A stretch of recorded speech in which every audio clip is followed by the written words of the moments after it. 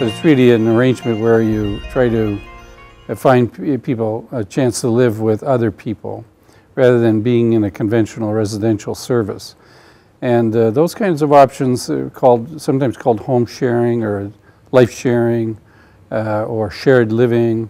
There are many different names that they're called, have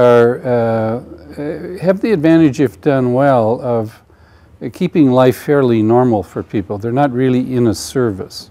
They're living with people that they might not have known before. And that has its issues, as you could imagine. But at the same time, they're not in a formal service.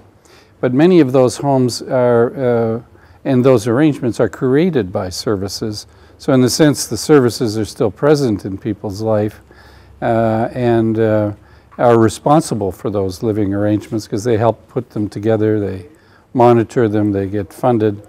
Many of the people that do share homes with people get some kind of funding to do that. So in many ways they are a service, but it doesn't quite feel like a conventional service.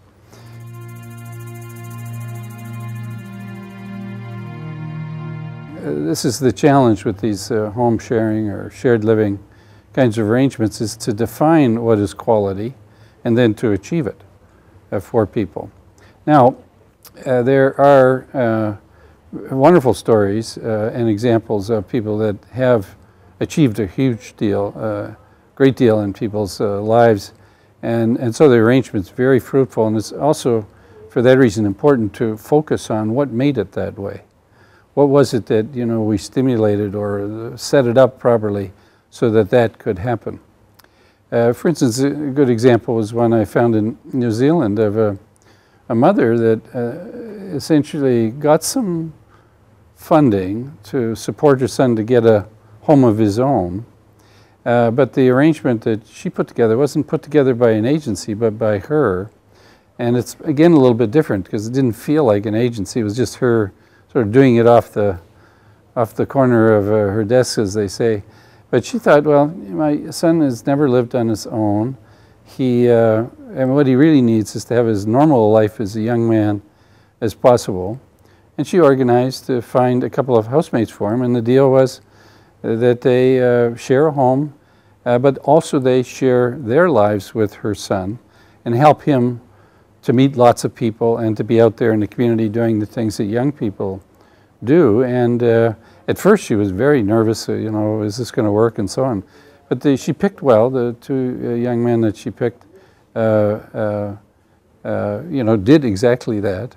And she began to notice that, you know, she's spending less and less time at her son's house because he's so busy with his life, and she's with hers, and everything's going so well that, you know, it was almost like worry-free at a certain point, and it seemed to work for the young people in general, the two young people that were sharing the house, and also worked for him. And they were getting either a bit of money for doing that or discounted rent or something like that.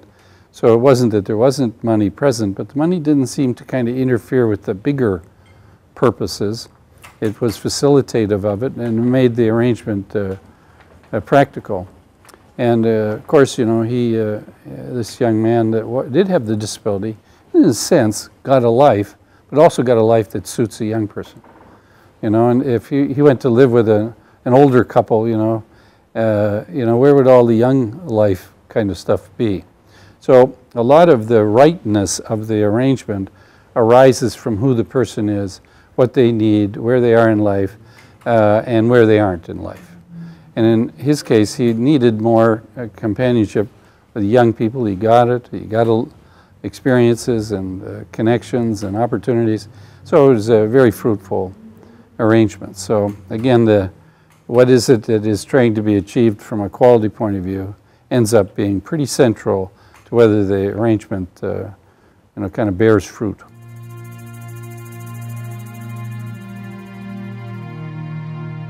That model can be done well, but can also be done poorly. If you look at the kinds of examples of people who become essentially, in some cases, the income for the household, that because they take someone in to live with them, they get an income from that, And in some places, if you do that, you also get tax benefits because the money that you get is not taxed.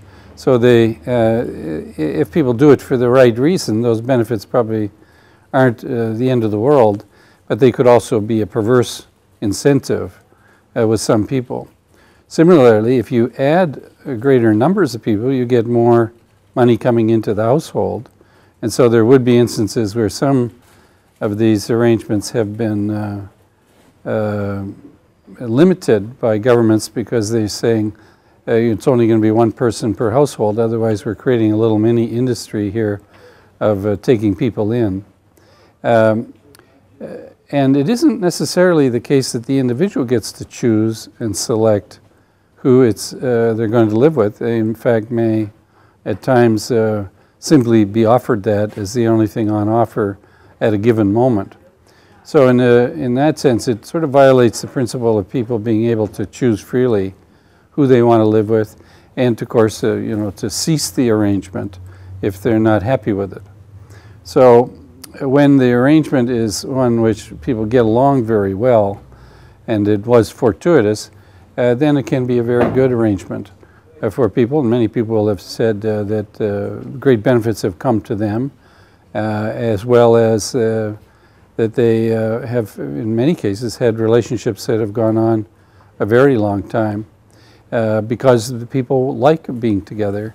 It's a kind of, it's not like either side's being forced into the living arrangement. It's almost like they found the companionship, both the individual with the disability and others found the companionship, desirable.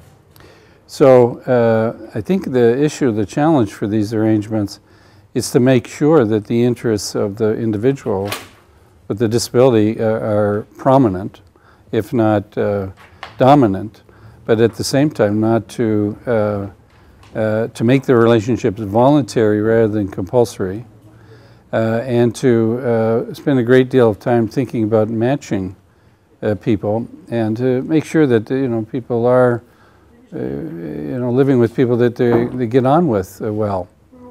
And that's, of course, hard to know. Sometimes you have to just try it to see whether people can get along. But if you can do a little bit of preparation by way of matching, well, you might ease some of those kind of difficulties. And so the other thing would be,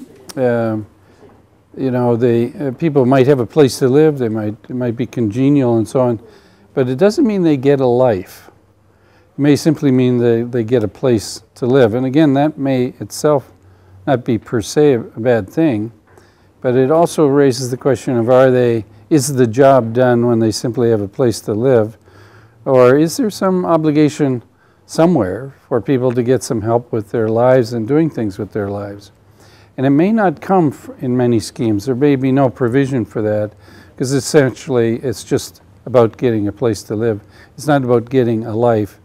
And in many cases, it may not even be about getting a home of one's own, because you may be actually moving into someone else's home, and it may not really feel like a home of one's own. But there have been instances where people come to your home and home share with you there. So in that sense, the person with the disability, it is their home, and they can, kind of welcome people or not, as the case may be. So you can see there can be a lot of variation in how these things get set up. And the agendas, in some jurisdictions, the one I know very well, the criticism was that people were being placed into these arrangements because it was cheaper than other paid accommodation.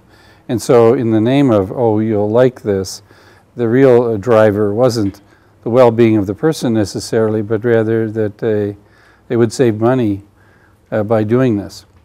And so this is where you've got to look at whose needs are met by these arrangements and what's sort of driving them. For instance, there would be people that really are looking forward to welcoming people into their life and sharing their home and sharing their world, and are quite authentic about it. And other people that clearly spend very little time with the person, Remember one man I met one time, he was living in the basement of the home, and he wasn't really welcome in the rest of the house. So, you know, he was providing income for the persons whose home it was, but not, you know, the person wasn't really interested in them, and at least in terms of spending a lot of time with them. So the person was getting into difficulty because they had all kinds of time on their hands. They were lonely. They're going out into the community, getting into difficulties, and so on. So, you know, most sensible people would question an arrangement like that. Is this really working for people? Even though the person did nothing wrong to the person, they simply didn't do very much for them. So this is the challenge with these home sharing or shared living kinds of arrangements, is to define what is quality and then to achieve it for people.